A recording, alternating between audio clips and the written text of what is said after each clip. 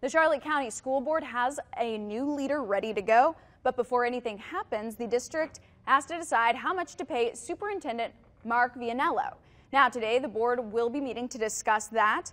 He is expected to receive a 2-year contract with an annual salary of $180,000. It will have a small yearly increase. He will also get $15,000 to move from Marion County. That's where he's been the chief operations officer of the school district there.